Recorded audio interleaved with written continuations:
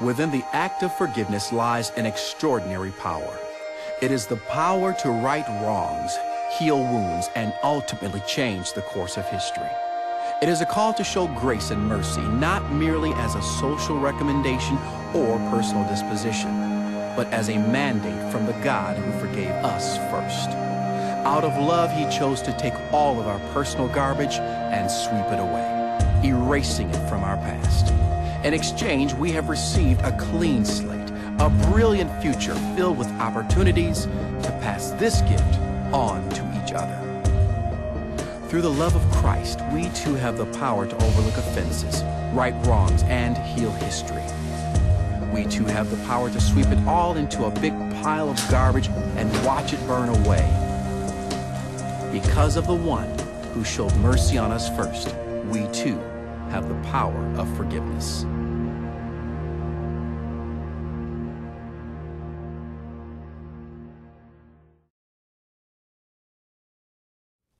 We all carry around with us garbage. Sometimes we have garbage in our lives because of the choices that we've made, and perhaps there are other times we have garbage in our lives because of the choices others have made. All of it leads to this anger, this frustration, this bitterness, this unforgiveness in our lives. And it's garbage. But God didn't destine us for garbage. God destined us for freedom. And yet we all have it. And whether it's because a friend has broke our heart, a company has downsized our job, or a relative has stole our money, or worse, our innocence, we have garbage. You know, it's easy to say that we just hide our garbage or that we throw it under the rug, but it's always there. It's always present in our lives. You can see my garbage. I've probably been wounded a time or two too many in my life, and I suspect if you think over the course of your life, you've been wounded as well. And so we carry these wounds along with us everywhere we go, every single day of our lives. You know, I picked up this garbage a long time ago. When I was just coming out of college, just finishing up, and I had my first job. I was excited about that first job. You probably remember your first job out of high school or college. Maybe you had excitement. Maybe you were scared. If you were like me, you couldn't wait for your first paycheck, right? I mean, you were excited to get that money. And so I had this first job, and it's no surprise. I was a Bible and religion major, and so I worked at a church. And I thought I was doing a pretty good job. I kind of created my own job description. I directed Vacation Bible School. I led a group of junior high girls on retreat. I even had the opportunity to preach. All in all, I thought this job was going well. Except then I had my first evaluation. You know, months into my experience in this job, I went into my boss's office, and he had this piece of paper, and on it there were all these marks of things that I was doing. And we went through the sheet of paper, and he had given me, you know, good job or excellent job or above average on pretty much everything. But then he put the paper to the side, and he told me how he really felt about the job I was doing. He said that he was disappointed in my job performance, that I hadn't connected with the youth the way that he had hoped. And he also told me that I was the worst reader he had ever experienced in his life. And so you can imagine that I was absolutely crushed. I mean, I felt like I had a call into ministry, and I was crushed. And the moment I walked out of his office, bitterness, anger, resentment seeped deep within my heart. And I picked up my garbage. I picked up my garbage. Do you realize that this stuff, this unforgiveness, separates us from our relationship with others and our relationship with God? It's this stuff that keeps us from being the people that God is calling us to be. And yet, when we allow this to control our lives, when we carry our garbage everywhere we go, it's almost impossible for us to forgive. It's almost impossible for us to forgive. This morning, we're continuing in our sermon series, United We Stand. Last week, we talked about conflict and how we as a church are called to engage in healthy conflict. And this week, we're talking about forgiveness. Do you realize we talk about forgiveness all the time in the church? We say it when we pray, forgive us our trespasses as we forgive what? exactly. I'm forgiven because you were forsaken. I'm accepted, you were condemned. I mean, we sing about this, we pray about this, and we preach about it all the time, unlike conflict, which we never talk about in church, right? Forgiveness, we talk about this every single Sunday. And so why is it so hard for us to forgive? I mean, if we talk about this every single week of our lives, why is this subject so hard for us to actually put into practice? Well, this morning we're going to talk about the ugly truth that surrounds our garbage, that surrounds unforgiveness. So this morning I want to invite you to open up your Bibles or pull out your sermon notes and turn with me to Matthew chapter 18. Matthew's in the New Testament. It's the first gospel in the New Testament. If you don't have a Bible with you, we have Bibles in the gathering space. At the end of the service, take one, write your name in it. It's yours. Just bring it back with you every time you come to worship. And so here in Matthew 18, we discovered last week that Jesus is talking with the disciples about pride and humility and conflict. For those of you who were with us last week, maybe you can recall in your mind these 4 simple steps that Jesus gave the disciples and us when addressing conflict. The first one was to talk directly to the person that we have an issue with. Not to talk about the person, but to talk directly to the person. The second one was, if that doesn't work, take 2 or 3 healthy people with you. Now, healthy people are people who are spiritually or emotionally healthy. Number 3, if that still doesn't work, take that issue to an appropriate church leader. And if that still doesn't work, then perhaps, just maybe that person might have to leave. Now, these steps toward dealing with conflict in the church are intense. But then Jesus goes on to say, for where 2 or 3 are gathered in my name, there I am with them. So especially when we as the family of God are gathered, when we as the family of God have an argument, a dispute, an issue that comes up in our midst, Jesus is with us. You know, so often I think we think that Jesus is only with us when we're singing together, when we're praying together, but Jesus is with us even when we're arguing with one another. He is in the middle of our mess, bringing peace and reconciliation and uniting us together. Why? Because he loves us so much. He's in the middle of us, even in our mess. But if you think about this, I mean, Jesus is talking about conflict. He's called the disciples to the carpet. And then we wonder, how do the disciples respond to what Jesus is saying? I mean, this stuff is not only intense for us, it's intense for the disciples as well. So let's take a look. Matthew 18, 21 through 22. Then Peter came to Jesus and asked, Lord, how many times shall I forgive my brother or sister who sins against me? Up to 7 times? And Jesus answered, I tell you, not 7 times, but 77 times. Now, I want you to think about this. You know, I don't know if you've ever been arguing with God, but I do on occasion argue with God about things that he's doing in my life. And so I want to know the same kind of things that the disciples want to know. You know, God, if I'm going to let someone, do what they do, and if I'm going to engage them in conflict, if I'm going to let them hurt me, then I want to know how many times I'm going to have to forgive that person. I mean, 7 times? And Jesus replies, not 7 times, no, 77 times. If you look at the Greek in that word, it either means 77 times or 70 times 7. That's 490 times. Jesus is exaggerating here to prove a point. We should always forgive. But why? Because forgiveness is the key that unlocks the movement of God in our lives. Tom Rounds told me that, right? Forgiveness is the key that unlocks the movement of God in our lives. Without forgiveness, we can't possibly be the person, the daughter, the son who God has created us to be. But what does all that mean? Well, I think it's important for us to talk about what forgiveness is not. Forgiveness is not codependence. You know, so often when we hear Jesus say things like, you should forgive 77 times or 70 times 7, we say, but wait a second, that person has crapped on me 1 too many times. I don't want to be a human doormat. I am tired of feeling the way I feel around that person. But you got to understand, Jesus is not calling you to be a human doormat. Forgiveness is as much about healthy relationships and good boundaries as it is about God freeing us from the resentment and anger in our hearts. You know, on a regular basis, I talk with my mom about those extended family members that are just plain toxic.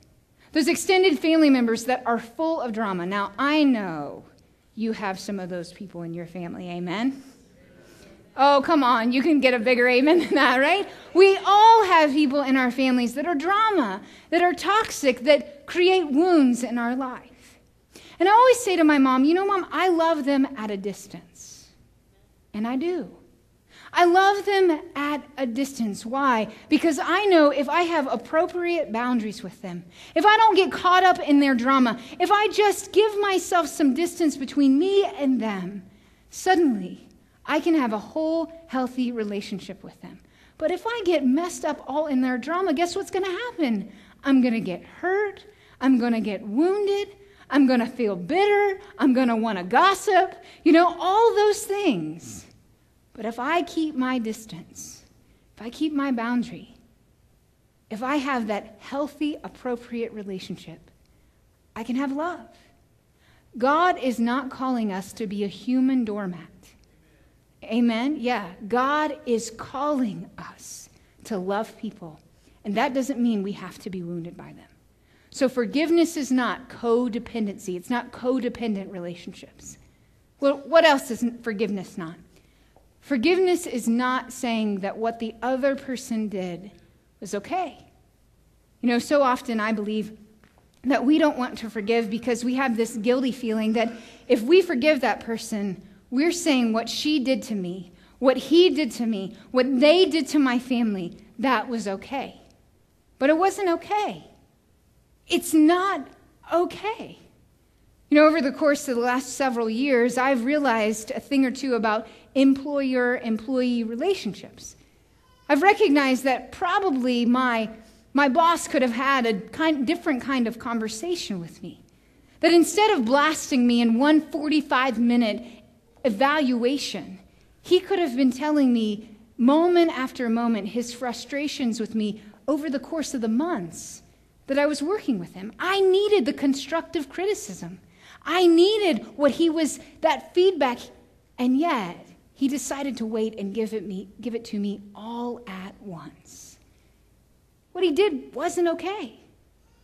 And so I know that there are people that have wounded you. There are people that have hurt you. There are people that have abused you. There are people that have cut you to the core. And forgiveness is not saying what they did was okay. So what is forgiveness? Well, forgiveness is having the ability to actually release that person or that situation from having dominion over our hearts so that we are free to be healthy individuals in Christ. Do you realize that forgiveness is freedom? When we have unforgiveness in our hearts, we're allowing that person to control us. We're giving that person dominion over our lives. One of my absolute favorite preachers and heroines of the faith is a lady by the name of Joyce Meyer. And Joyce Meyer, she is no nonsense. I love her style of preaching because of that. And she said about unforgiveness in our hearts that when we have unforgiveness in our lives, it's like drinking poison and expecting the other person to die. Hear that again. Having that bitterness in our heart, it's like drinking poison and expecting the other person to die. They're not dying. We are, right? We're the ones who are dying on the inside. And so forgiveness is more about us than it is about the other person. For some of you, you've never heard that in your life. Forgiveness is more about us than it is the other person. How do we know? What do we pray in the Lord's Prayer? Forgive us our trespasses as we... Do you realize you say that all the time? Father, forgive me my sins as I forgive those who sin against me. I mean, God can only forgive us when we forgive others. How is that possible? Well, think about it. After Jesus has talked about conflict and Peter asks the question, Lord, how many times shall I forgive my brother or sister who sins against me? Jesus tells this story. Now, I've taken some liberties to make it into a modern day parable, so bear with me. There's this man, and he owes a company, the company he worked for, millions of dollars. Think Bernie Madoff in your minds, right? I mean, he owes the company millions. And so the bank comes after him, and not only do they want his car, his house, everything that he owns, they also want to force his family into slave labor until he can pay off the debt. I mean, it is bad for this guy. And so when this guy comes before the judge, he gets down on his hands and his knees, and he begs the judge to just give him a little bit of time. Just a little bit of time. That's all I need to pay off this debt. Is he going to pay off millions of dollars in a little bit of time? No, but he's desperate, and he's begging not only for his life, but for the life of his family. And for whatever reason, the judge has compassion on the man. And the judge looks at the man, and he looks at his tears, and he sees him begging and pleading, and he looks at his compassion for his family, and the judge does the unthinkable.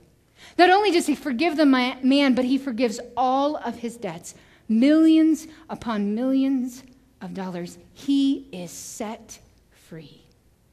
Now the man is strolling around in his newfound freedom. And out of the corner of his eye, he sees a shady old business associate of his.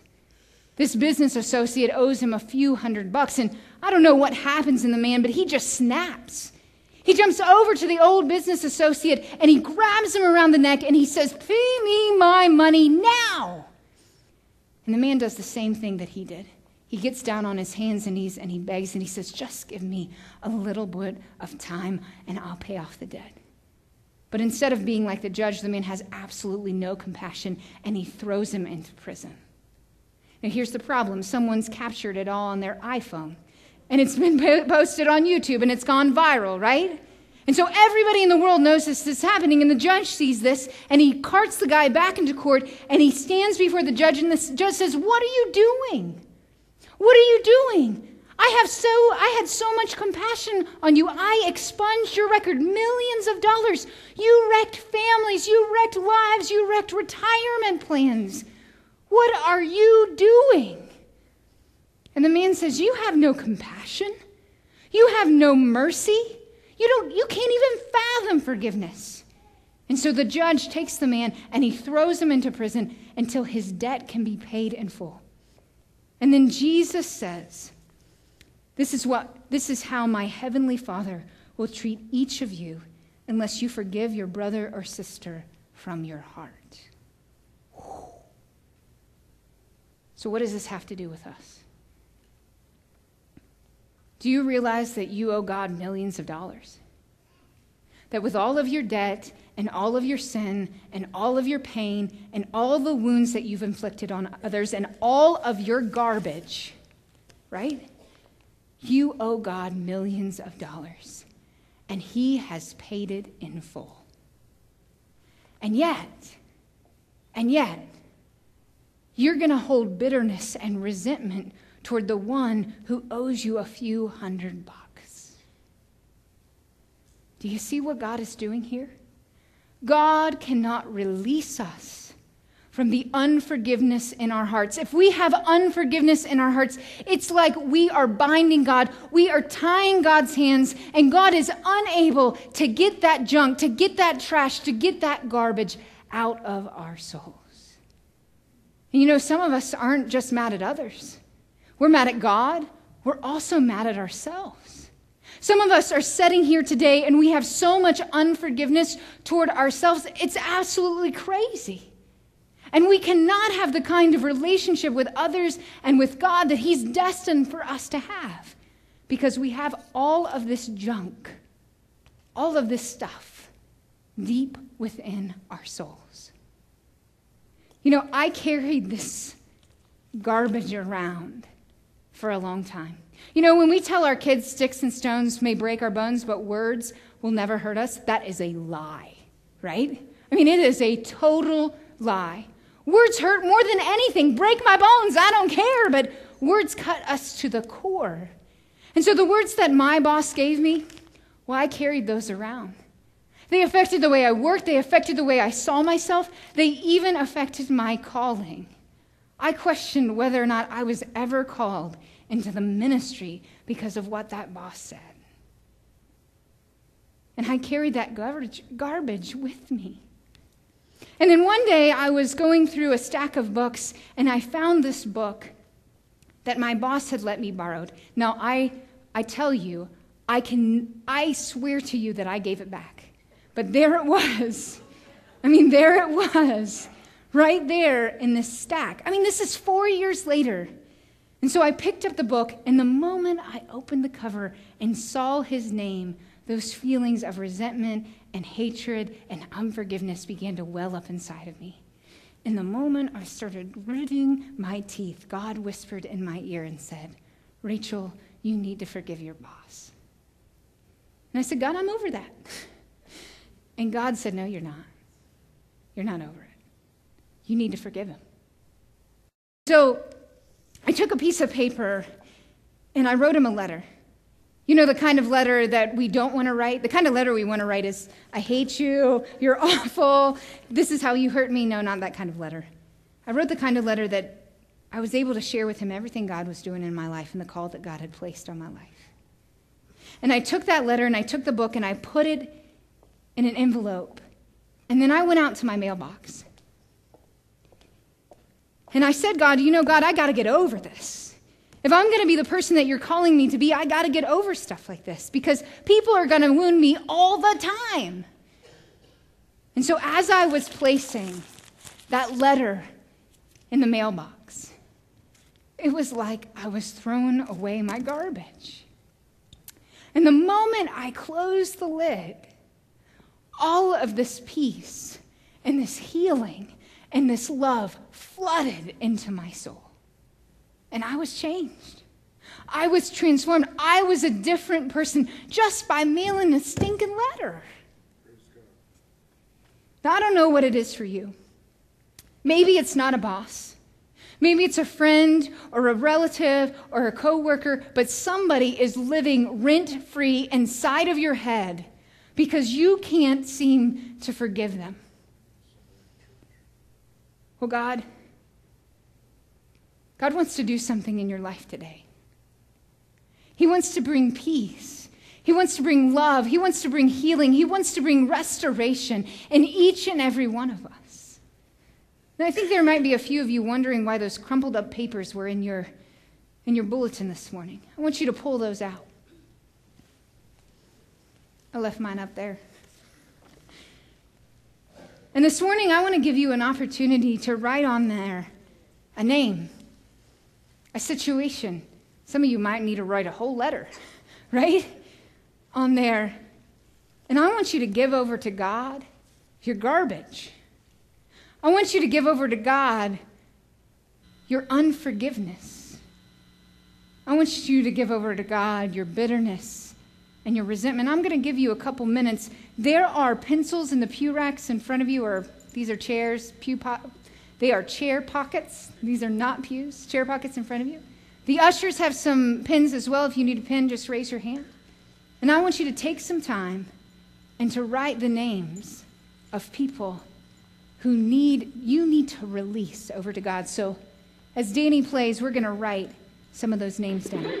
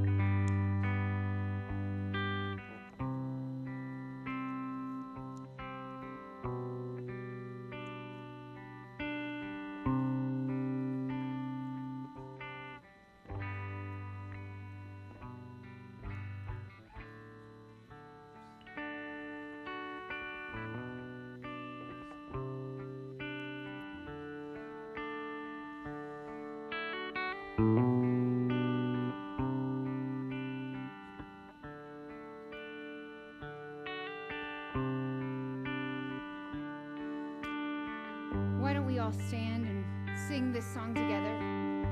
Amazing love. I'm forgiven because you were forsaken. I'm accepted. You were condemned. I'm alive and well. Your spirit lives within me because you died and rose again. This morning we have trash cans for you to throw your garbage in, and so I want to invite you as you feel led to come and throw your trash away and give it over to God. Don't keep it. Don't hold on to it. Throw it away and give it over to God. Let us come and sing Amazing Love. I'm forgiven because you were rejected. I'm accepted. You were condemned. And I'm alive and well. Your spirit is within me because you died and rose again. Sing it again. I'm forgiven because you were forsaken. I'm accepted. You were condemned. And I'm alive and well. Your spirit is within me because you died and rose again. Amazing love, how can it be that you, my King, would die for me? Oh, amazing love, I know it's true, and it's my joy to honor you in all I do. I honor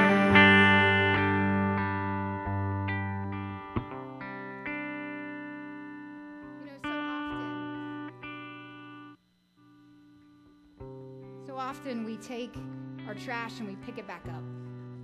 You know, we say we're going to give it over to God, but that's a lie. And we carry it around with us, but this morning I'm not going to let you do that. God's not going to let you do that. Because when we say, God, I want you to take the resentment and the bitterness and the anger and the frustration out of my life, He's serious. He takes it, and then He destroys it. And He burns it with the fire of His Holy Spirit. And when the Holy Spirit is ignited in your life, well, there's nothing left. No room for the trash, no room for the garbage, no room for that junk that clouds our souls. And so this morning, we're going to catch the church on fire. But hopefully with the fire of the Holy Spirit. And so all of our trash, all of our garbage, all of our anger, all of our resentment, all of our bitterness, all of our sin is right here, and it is burning. And God is freeing us. And He's saying, I paid the price. With my Son on the cross, I paid the price. You are forgiven. You are children of God, brothers and sisters claimed by the Most High. He has not destined you for garbage. He has destined you for new life. New life. And so this morning, God, we pray. We pray that we would allow the fires of your Holy Spirit to burn within us. Yeah. That you would transform us. And that we would be made new. That we would be renewed. That we would be restored and healed and filled with your love. God, there is none like you. And so, God, we surrender. We surrender ourselves to you. And God, you turn our ashes into beauty. And so, God, redeem us, restore us, revive us. We pray this and claim this in Jesus' name, and all God's people said, amen. Let us continue and sing our closing song.